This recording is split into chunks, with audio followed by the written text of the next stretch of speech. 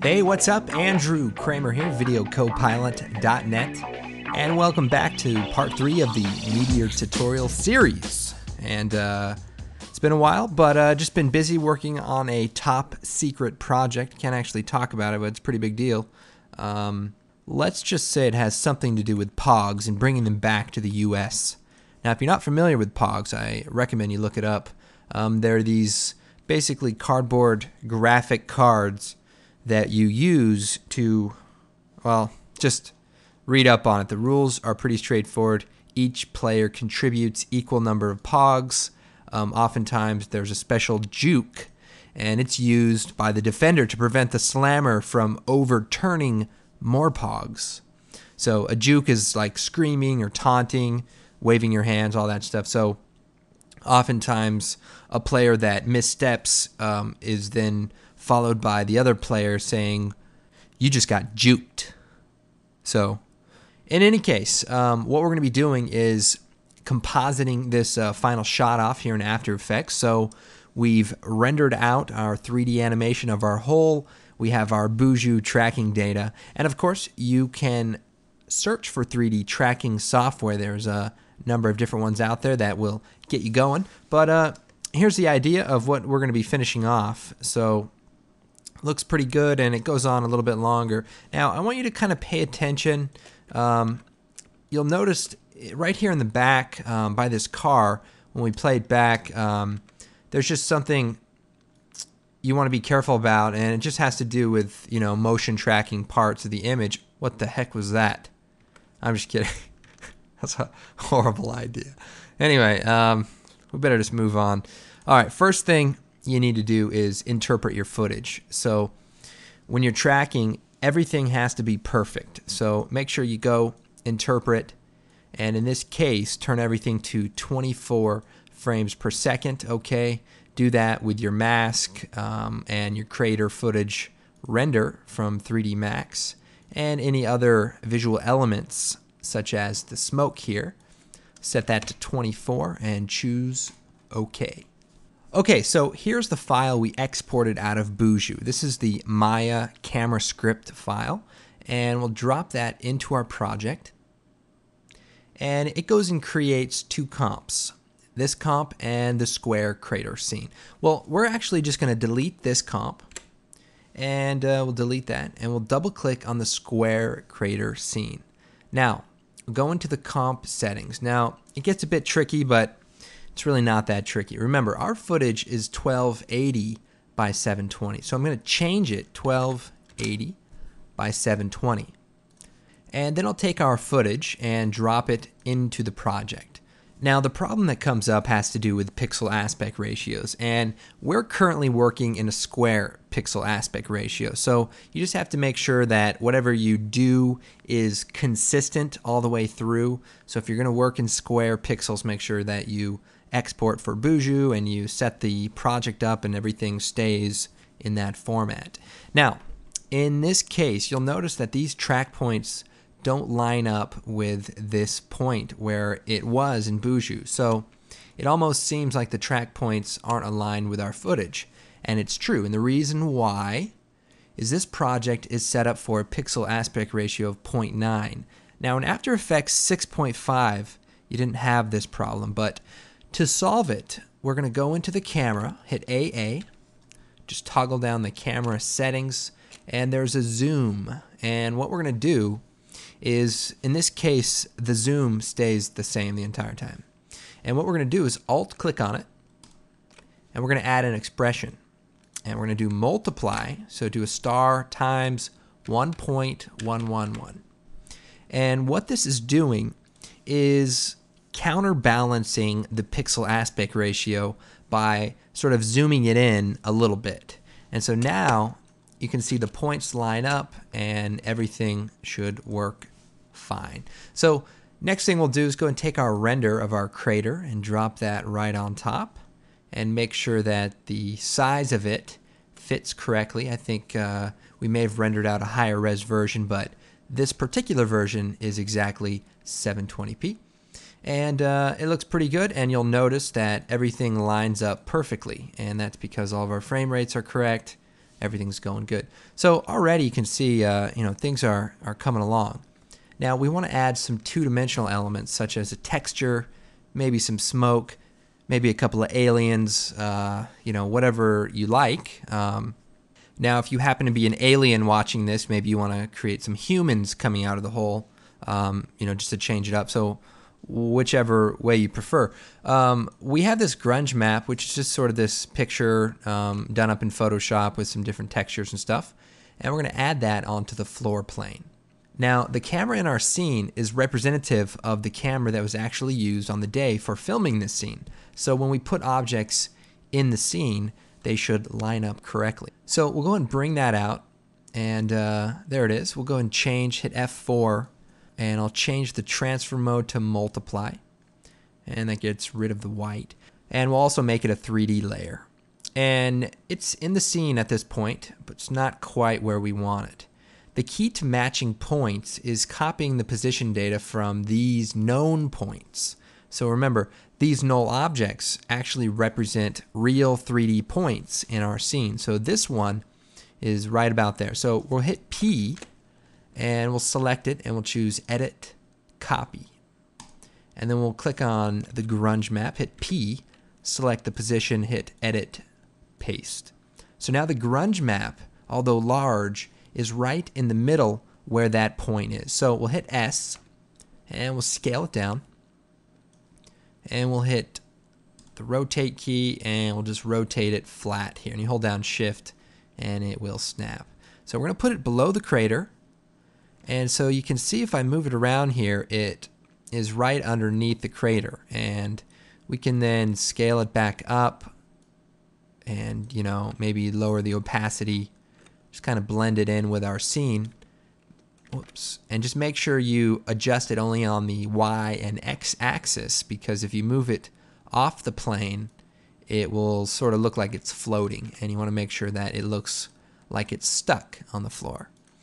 We can also duplicate this, Control D, and move this copy down in the distance, and scale it down or whatever, just to kind of get a little bit more grunge in your scene. So that's up to you, but that's a good way to get that to work. Now, the other thing I want to do is add some smoke in our scene. So I actually filmed some smoke just pretty quickly just for this tutorial. And we're going to go ahead and use it as an element in the hole and around the hole. So what we need is a mask around the edge of the hole so that the smoke will look like it's inside of the hole. So what I did in 3D Max is I went ahead and disabled all the layers and just put a solid gray layer onto the main part of the floor. And what that allows us to do is, extract this and use it as an alpha matte. So to do that in Max, by the way, just, you can right click on the hole that we created and choose Object Properties, and then just shut off renderable or turn the visibility down to 0. And that way when you render it out, it will exclude those parts, and you can then use it as a compositing tool. So we'll go ahead and take the mask, bring it out, and we need to edit it so that it fits correctly. First of all, it's rendered at a higher resolution, so I'll go ahead and fit to comp. And then what you can do is, we'll solo these layers, and you can see that they are in sync. And what we need to do is sort of get rid of the backside of this mask so that our smoke can come out of the hole and be obscured by the front, but not the back. So an easy way to do that might be to duplicate our grunge map, since this grunge map is actually right on the floor surface. So I'll just go ahead, take this first one, duplicate it, put it above the mask, turn it on, and we'll just turn it back to normal here, and we can fill it with a color so we can just see it a little better. And what I'm going to do is just take the pen tool, and we'll just click across the mid area,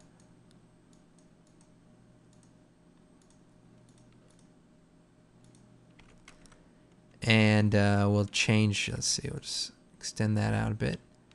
We'll hit M, and I'll change this to subtract. So now we just have the red area. And because it's all 3D, that line is going to stay consistent through the animation. Then we take our mask and we change it to, say, alpha, and turn the opacity up to 100. And so now we have a mask that obscures the backside and just keeps this front area. Now, I do want to pre-compose these two elements, but this grunge map is only working because we have a camera in our scene. So we'll duplicate the camera, move it up here, and we'll grab all three of these objects, choose Layer Pre-compose, and we'll call this Mask. And that way, there's a camera in this scene that will make this work proper. And so we have our mask, and we'll go ahead, turn everything else back on. And so now we can take our smoke and bring it out into the comp. We'll go ahead, make it a 3D layer, and here it is, way over here. We'll again take the position of the actual null, copy it, and paste it into the position of the smoke. But actually, one thing you want to do first is take the pan behind tool and move the anchor point to the bottom of the smoke. Then turn it into a 3D layer, then hit P, select the position, and paste that keyframe. So now our smoke is right in the middle, and we'll scale it down.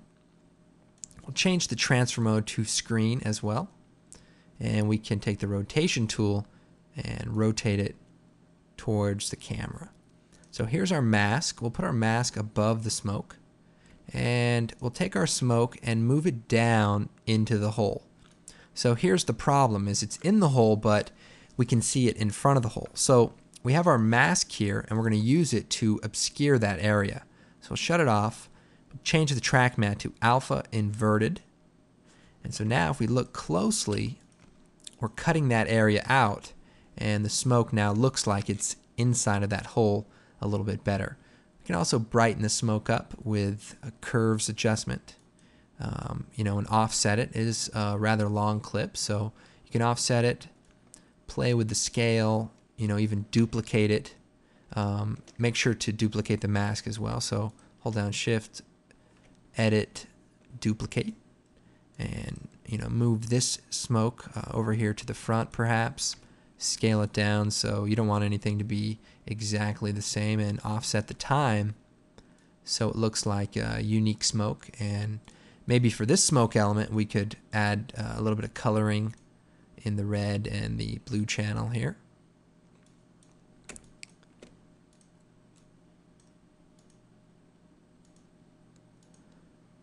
Not a bad idea. It looks like it's getting cut off a little bit there, so we'll move it over and again scale it down, and maybe move this one over and back a bit.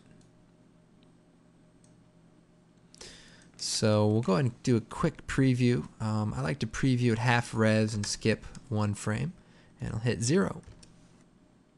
So here's what that looks like right now, and so this is where you can be creative and do some different stuff. That's really what's great about being able to composite in After Effects, is you get some fast response time and you can see what things are going to look like. One other thing you can do is add some sparks coming out of the hole here, and the way you would do that, it was tie the position of the particle source to one of the null objects, and then it would be emitting from that source area. And of course, if you visit videocopilot.net, there are, I think, 500 tutorials on sparks or some sort of particles, so you should be able to find everything you need to know about that.